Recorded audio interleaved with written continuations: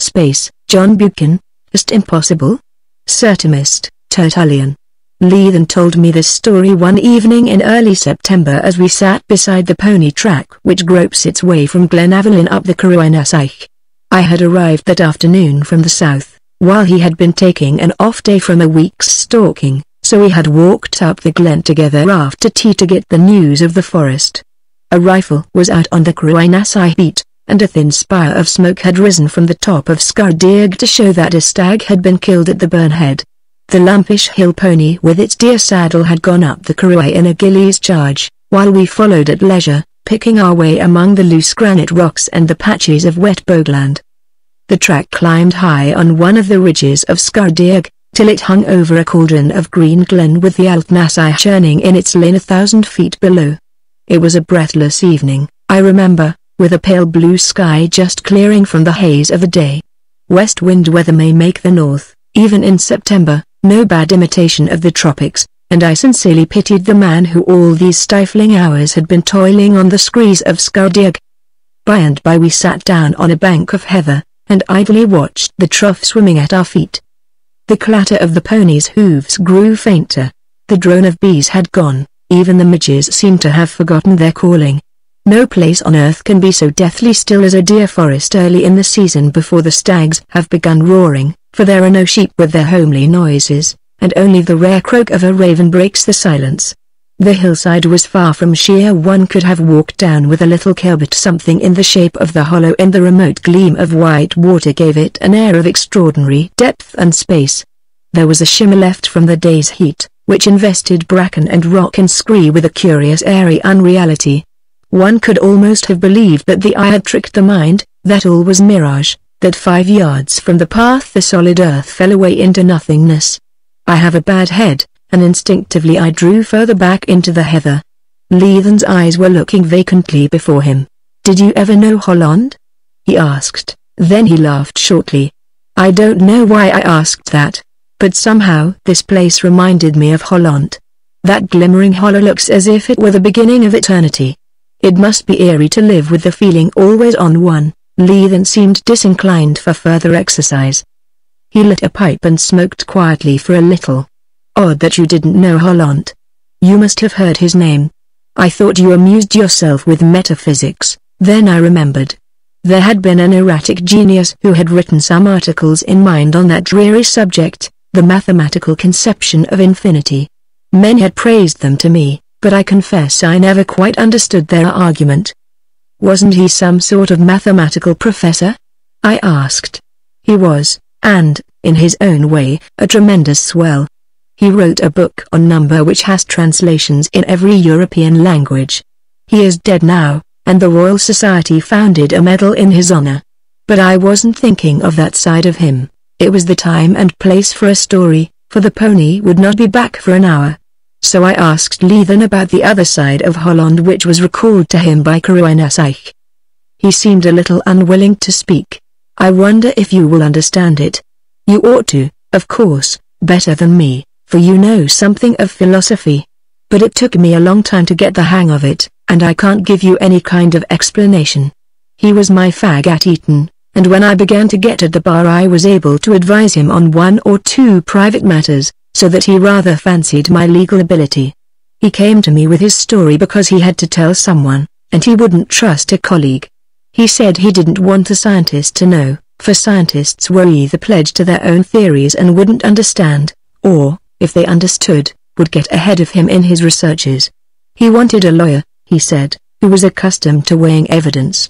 That was good sense, for evidence must always be judged by the same laws, and I suppose in the long run the most abstruse business comes down to a fairly simple deduction from certain data. Anyhow, that was the way he used to talk, and I listened to him, for I liked the man, and had an enormous respect for his brains. At Eton he sluiced down all the mathematics they could give him, and he was an astonishing swell at Cambridge. He was a simple fellow, too, and talked no more jargon than he could help. I used to climb with him in the Alps now and then, and you would never have guessed that he had any thoughts beyond getting up steep rocks. It was at Chamonix, I remember, that I first got a hint of the matter that was filling his mind. We had been taking an off day, and were sitting in the hotel garden, watching the iguas getting purple in the twilight. Chamonix always makes me choke a little, it is so crushed in by those great snow masses. I said something about it, said I liked open spaces like the Gornegrat or the Belle Alp better. He asked me why, if it was the difference of the air, or merely the wider horizon. I said it was the sense of not being crowded, of living in an empty world. He repeated the word empty and laughed. Apostrophe by empty you mean, he said, where things don't knock up against you. I told him no. I meant just empty, void, nothing but blank ether. You don't knock up against things here, and the air is as good as you want. It can't be the lack of ordinary emptiness you feel. I agreed that the word needed explaining. I suppose it is mental restlessness, I said. I like to feel that for a tremendous distance there is nothing round me. Why, I don't know. Some men are built the other way and have a terror of space. He said that was better. It is a personal fancy, and depends on your knowing that there is nothing between you and the top of the dent blanche. And you know because your eyes tell you there is nothing. Even if you were blind, you might have a sort of sense about adjacent matter. Blind men often have it. But in any case, whether got from instinct or sight, the knowledge is what matters. Holland was embarking on a Socratic dialogue in which I could see little point. I told him so, and he laughed. I am not sure that I am very clear myself. But yes, there is a point. Supposing you knew not by sight or by instinct, but by sheer intellectual knowledge, as I know the truth of a mathematical proposition that what we call empty space was full, crammed. Not with lumps of what we call matter like hills and houses, but with things as real to the mind. Would you still feel crowded? No, I said, I don't think so. It is only what we call matter that signifies. It would be just as well not to feel crowded by the other thing, for there would be no escape from it. But what are you getting at? Do you mean molecules or electric currents or what? He said he wasn't thinking about that sort of thing, and began to talk of another subject. Next night, when we were pigging it at the Gent cabane, he started again on the same tack. He asked me how I accounted for the fact that animals could find their way back over great tracts of unknown country. I said I supposed it was the homing instinct. Apostrophe rubbish, man, he said. That's only another name for the puzzle, not an explanation. There must be some reason for it. They must know something that we cannot understand. Tie a cat in a bag and take it 50 miles by train and it will make its way home. That cat has some clue that we haven't. I was tired and sleepy, and told him that I did not care a rush about the psychology of cats. But he was not to be snubbed, and went on talking. How if space is really full of things we cannot see and as yet do not know?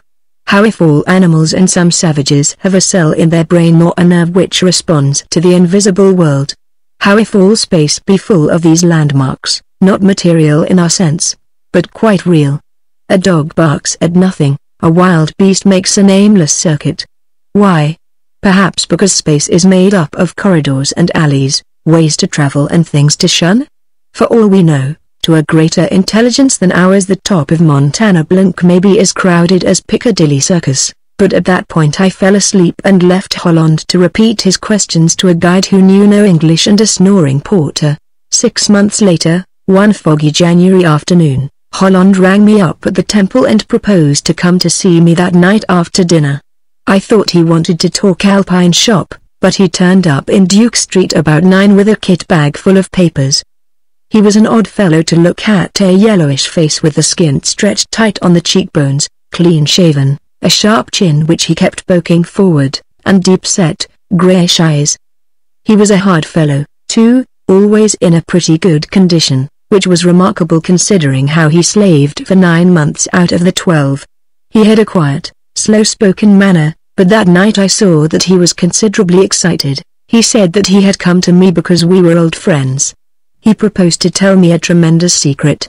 I must get another mind to work on it or I'll go crazy. I don't want a scientist. I want a plain man. Then he fixed me with a look like a tragic actor's. Do you remember that talk we had in August at Chamonix about space?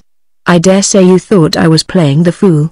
So I was in a sense, but I was feeling my way towards something which has been in my mind for 10 years. Now I have got it, and you must hear about it. You may take my word that it's a pretty startling discovery. I lit a pipe and told him to go ahead, warning him that I knew about as much science as the dustman. I'm bound to say that it took me a long time to understand what he meant. He began by saying that everybody thought of space as an empty homogeneous medium. Never mind at present what the ultimate constituents of that medium are.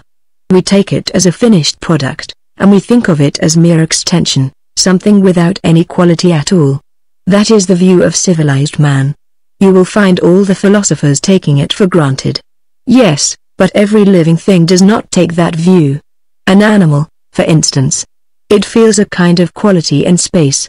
It can find its way over new country, because it perceives certain landmarks, not necessarily material, but perceptible, or if you like intelligible. Take an Australian savage. He has the same power, and I believe, for the same reason. He is conscious of intelligible landmarks.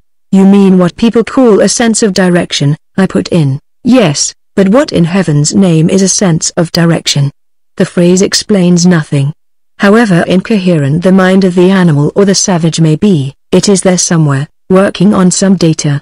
I've been all through the psychological and anthropological side of the business, and after you eliminate clues from sight and hearing and smell and half-conscious memory there remains a solid lump of the inexplicable. Holland's eye had kindled, and he sat doubled up in his chair, dominating me with a finger. Here, then, is a power which man is civilizing himself out of.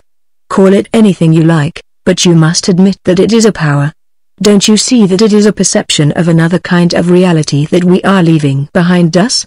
Well, you know the way nature works. The wheel comes full circle, and what we think we have lost we regain in a higher form. So for a long time I have been wondering whether the civilized mind could not recreate for itself this lost gift, the gift of seeing the quality of space.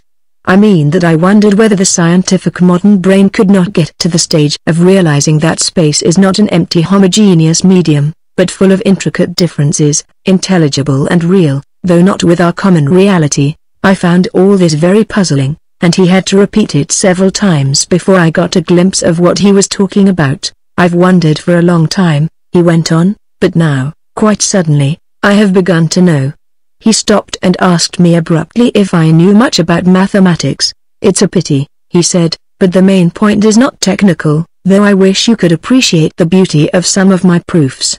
Then he began to tell me about his last 6 months' work. I should have mentioned that he was a brilliant physicist besides other things.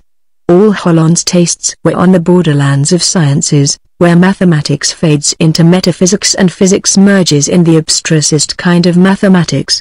Well, it seems he had been working for years at the ultimate problem of matter, and especially of that rarefied matter we call ether or space. I forget what his view was, atoms or molecules or electric waves. If he ever told me I have forgotten, but I'm not certain that I ever knew. However, the point was that these ultimate constituents were dynamic and mobile, not a mere passive medium but a medium in constant movement and change.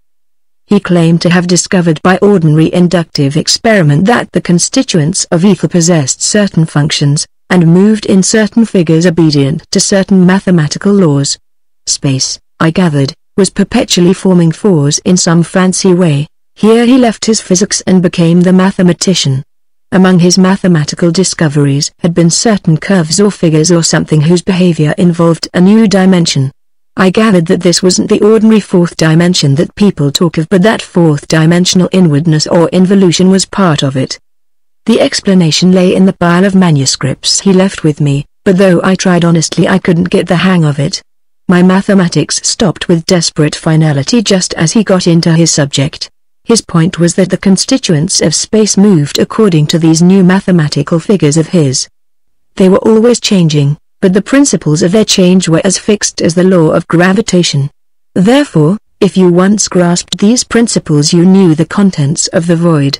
What do you make of that? I said that it seemed to me a reasonable enough argument, but that it got one very little way forward.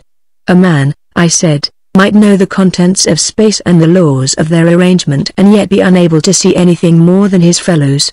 It is a purely academic knowledge. His mind knows it as the result of many deductions, but his senses perceive nothing. Leithen laughed. Just what I said to Holland. He asked the opinion of my legal mind.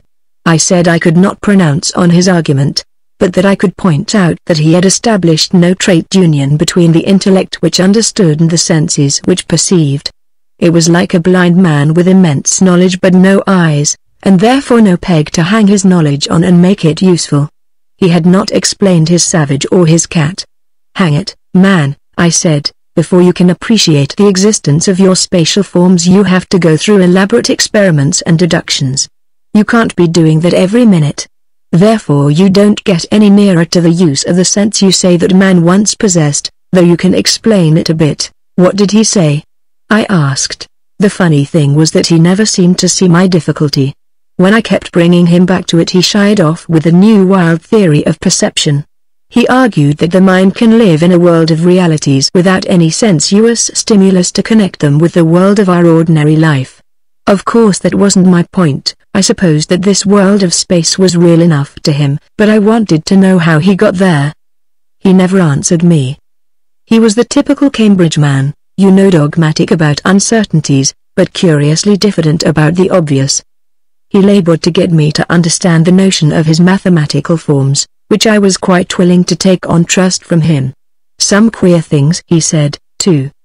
He took our feeling about left and right as an example of our instinct for the quality of space. But when I objected that left and right varied with each object, and only existed in connection with some definite material thing, he said that that was exactly what he meant. It was an example of the mobility of the spatial forms. Do you see any sense in that? I shook my head. It seemed to me pure craziness. And then he tried to show me what he called the involution of space, by taking 2 points on a piece of paper. The points were a foot away when the paper was flat, but they coincided when it was doubled up. He said that there were no gaps between the figures, for the medium was continuous, and he took as an illustration the loops on a cord.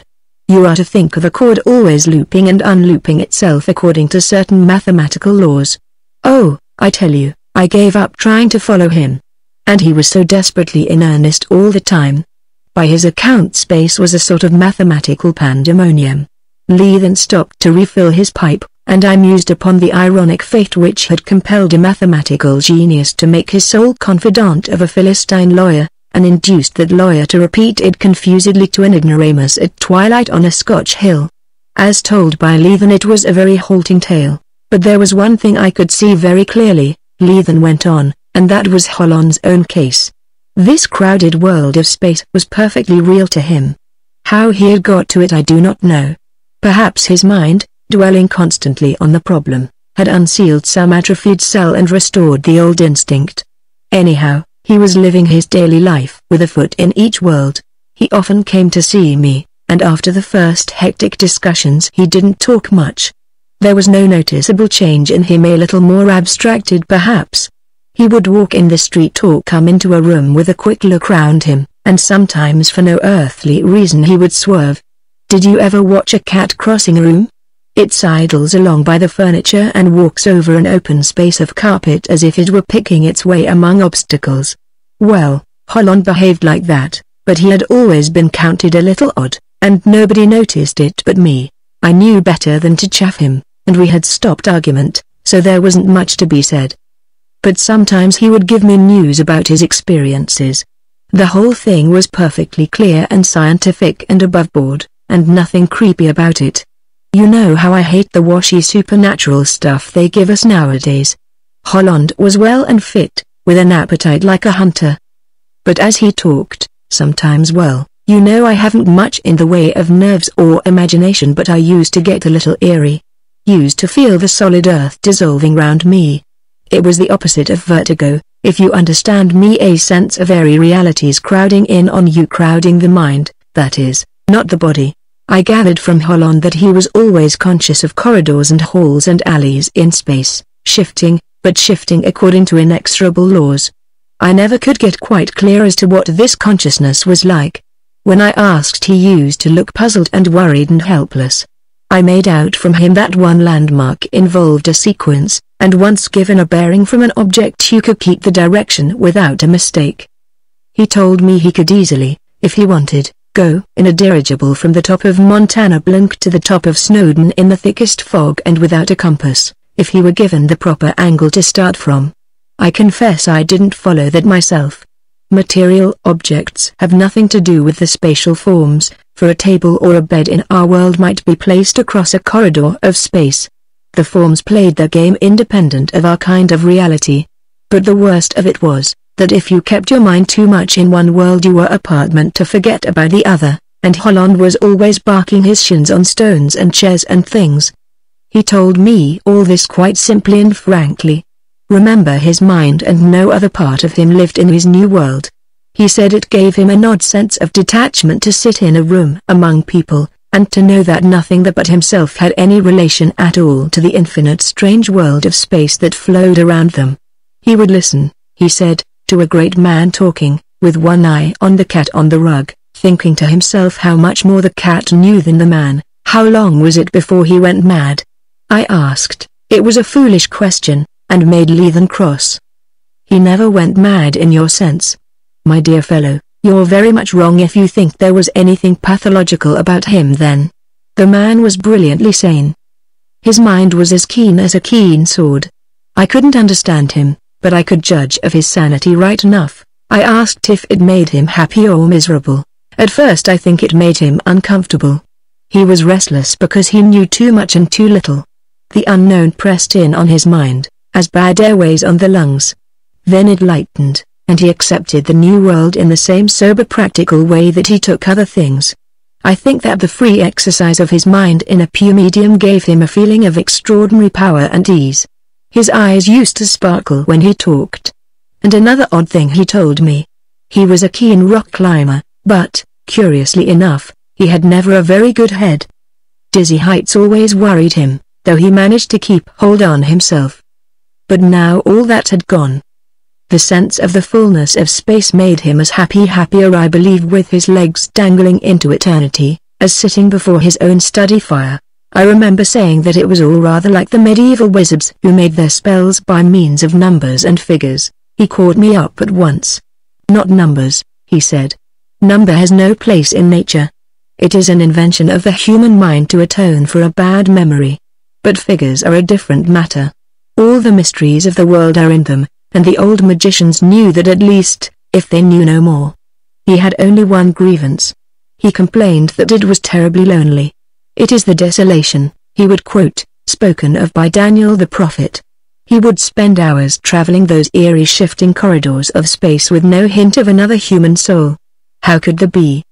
It was a world of pure reason, where human personality had no place. What puzzled me was why he should feel the absence of this. One wouldn't, you know, in an intricate problem of geometry or a game of chess. I asked him, but he didn't understand the question. I puzzled over it a good deal, for it seemed to me that if Holland felt lonely, there must be more in this world of his than we imagined. I began to wonder if there was any truth in fads like psychical research. Also, I was not so sure that he was as normal as I had thought. It looked as if his nerves might be going bad. Oddly enough, Holland was getting on the same track himself. He had discovered, so he said, that in sleep everybody now and then lived in this new world of his. You know how one dreams of triangular railway platforms with trains running simultaneously down all three sides and not colliding. Well, this sort of cantrip was common form, as we say at the bar, in Holland's space, and he was very curious about the why and wherefore of sleep.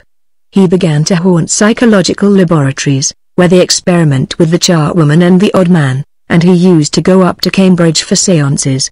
It was a foreign atmosphere to him, and I don't think he was very happy in it.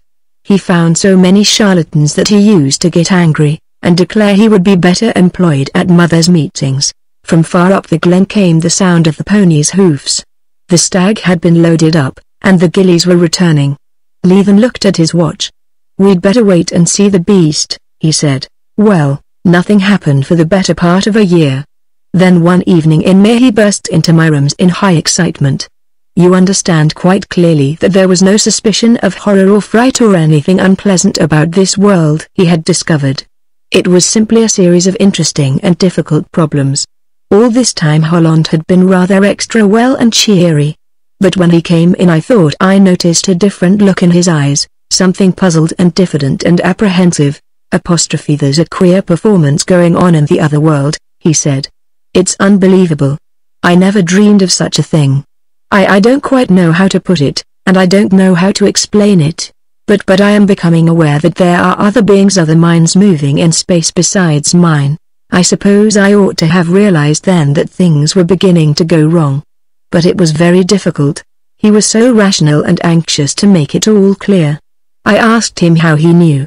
There could, of course, on his own showing be no change in that world, for the forms of space moved and existed under inexorable laws. He said he found his own mind failing him at points. There would come over him a sense of fear, intellectual fear and weakness, a sense of something else, quite alien to space, thwarting him.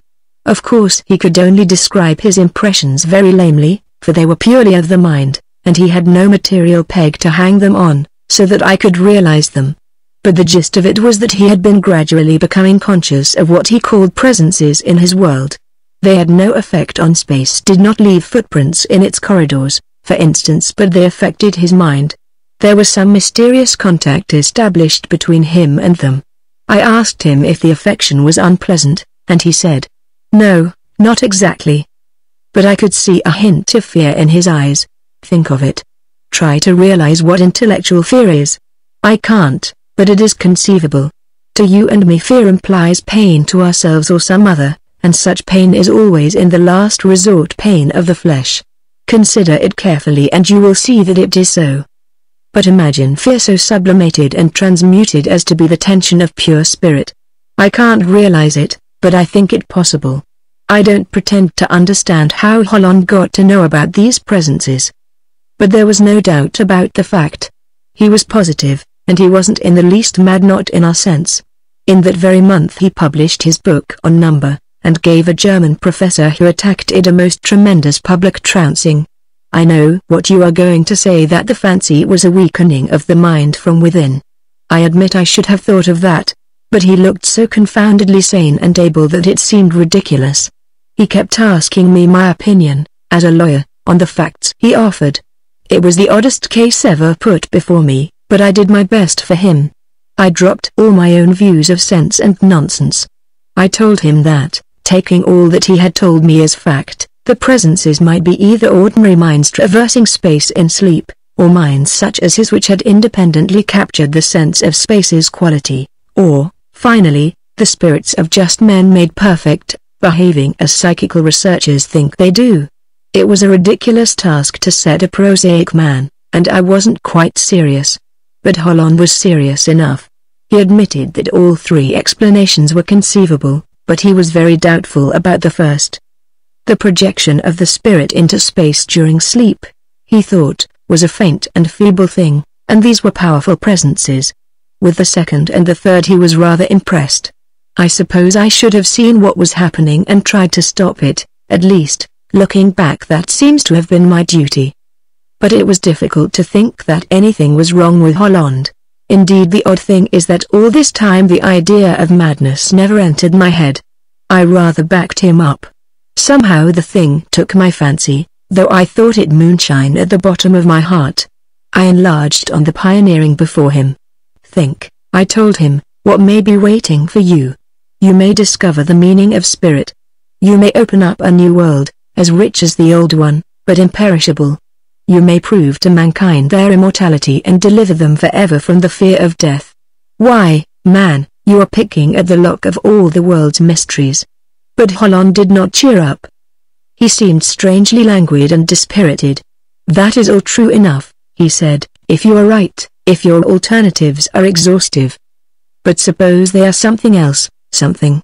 What that something might be he had apparently no idea, and very soon he went away. He said another thing before he left. He asked me if I ever read poetry, and I said, not often. Nor did he, but he had picked up a little book somewhere and found a man who knew about the presences. I think his name was Traherne, one of the 17th century fellows. He quoted a verse which stuck to my fly-paper memory. It ran something like this. Within the region of the air, compassed about with heavens fair, great tracts of land there may be found, where many numerous hosts. In those far distant coasts, for other great and glorious ends, inhabit, my yet unknown friends, Holland was positive he did not mean angels or anything of the sort. I told him that Drahan evidently took a cheerful view of them. He admitted that, but added, he had religion, you see. He believed that everything was for the best. I am not a man of faith, and can only take comfort from what I understand. I am in the dark, I tell you. Next week I was busy with the Chilean arbitration case, and saw nobody for a couple of months. Then one evening I ran against Holland on the embankment, and thought him looking horribly ill. He walked back with me to my rooms, and hardly uttered one word all the way. I gave him a stiff whiskey and soda, which he gulped down absent-mindedly. There was that strained, hunted look in his eyes that you see in affrighted animals. He was always lean, but now he had fallen away to skin and bone. I can't stay long, he told me, for I'm off to the Alps tomorrow and I have a lot to do. Before then he used to plunge readily into his story, but now he seemed shy about beginning. Indeed, I had to ask him a question. Things are difficult, he said hesitatingly, and rather distressing. Do you know, Leithen, I think you were wrong about what I spoke to you of. You said there must be one of three explanations. I'm beginning to think that there is a fourth. He stopped for a second or two, then suddenly leaned forward and gripped my knee so fiercely that I cried out. That world is the desolation, he said in a choking voice, and perhaps I am getting near the abomination of the desolation that the old prophet spoke of. I tell you, man, I am on the edge of a terror, he almost screamed, that no mortal can think of and live. You can imagine that I was considerably startled. It was lightning out of a clear sky. How the devil could one associate horror with mathematics? I don't see it yet. At any rate, you may be sure I cursed my folly for ever pretending to take him seriously. The only way would have been to have laughed him out of it at the start. And yet I couldn't, you know, it was too real and reasonable. Anyhow, I tried a firm tone now, and told him the whole thing was arrant raving bosh. I bade him be a man and pull himself together. I made him dine with me, and took him home, and got him into a better state of mind before he went to bed. Next morning I saw him off at Charing Cross, very haggard still, but better. He promised to write to me pretty often. The pony, with a great 11-pointer lurching athwart its back, was abreast of us, and from the autumn mist came the sound of soft Highland voices. Leithen and I got up to go, when we heard that the rifle had made direct for the lodge by a short cut past the sanctuary. In the wake of the gillies we descended the Crow. I rode into a glen all swimming with dim purple shadows. The pony minced and boggled, the stag's antlers stood out sharp on the rise against a patch of sky, looking like a skeleton tree. Then we dropped into a cover of birches and emerged on the White Glen Highway. Leithen's story had bored and puzzled me at the start, but now it had somehow gripped my fancy. Space, a domain of endless corridors and presences moving in them. The world was not quite the same as an hour ago. It was the hour, as the French say, between dog and wolf, when the mind is disposed to marvels. I thought of my stalking on the morrow, and was miserably conscious that I would miss my stag. Those airy forms would get in the way. Confound Leithen and his yarns. I want to hear the end of your story, I told him, as the lights of the lodge showed half a mile distant. The end was a tragedy, he said slowly. I don't much care to talk about it. But how was I to know? I couldn't see the nerve going. You see, I couldn't believe it was all nonsense. If I could I might have seen, but I still think there was something in it up to a point. Oh, I agree, he went mad in the end. It is the only explanation. Something must have snapped in that fine brain, and he saw the little bit more which we call madness. Thank God, you and I are prosaic fellows. I was going out to Chamonix myself a week later. But before I started I got a postcard from Holland, the only word from him. He had printed my name and address, and on the other side had scribbled 6 words: I know at last, God's mercy. H.G.H. The handwriting was like a sick man of 90. I knew that things must be pretty bad with my friend. I got to Chamonix in time for his funeral. An ordinary climbing accident, you probably read about it in the papers. The press talked about the toll which the Alps took from intellectuals, the usual rot. There was an inquiry, but the facts were quite simple. The body was only recognized by the clothes. He had fallen several thousand feet. It seems that he had climbed for a few days with one of the Kronigs and DuPont, and they had done some hair-raising things on the aiguilles. Dupont told me that they had found a new route up the Montaigne Vert side of the Charmers. He said that Holland climbed like a viable foo, and if you know Dupont's standard of madness you will see that the pace must have been pretty hot. But Monsieur was sick, he added, his eyes were not good. And I and Franz, we were grieved for him and a little afraid. We were glad when he left us. He dismissed the guides 2 days before his death. The next day he spent in the hotel, getting his affairs straight. He left everything in perfect order, but not a line to a soul, not even to his sister. The following day he set out alone about 3 in the morning for the Gripen. He took the road up the Nanterlands Glacier to the Col, and then he must have climbed the Mummery Crack by himself. After that he left the ordinary route and tried a new traverse across the Murder Glace face. Somewhere near the top he fell, and next day a party going to the Dent du Requin found him on the rocks thousands of feet below. He had slipped in attempting the most foolhardy course on earth, and there was a lot of talk about the dangers of guideless climbing. But I guessed the truth, and I am sure Dupont knew, though he held his tongue. We were now on the gravel of the drive, and I was feeling better. The thought of dinner warmed my heart and drove out the eeriness of the twilight glen. The hour between dog and wolf was passing. After all, there was a gross and jolly earth at hand for wise men who had a mind to comfort. Leathern, I saw, did not share my mood. He looked glum and puzzled, as if his tale had aroused grim memories. He finished it at the lodge door. For, of course, he had gone out that day to die. He had seen the something more, the little bit too much, which plucks a man from his moorings. He had gone so far into the land of pure spirit that he must needs go further and shed the fleshly envelope that cumbered him. God send that he found rest. I believe that he chose the steepest cliff in the Alps for a purpose. He wanted to be unrecognizable.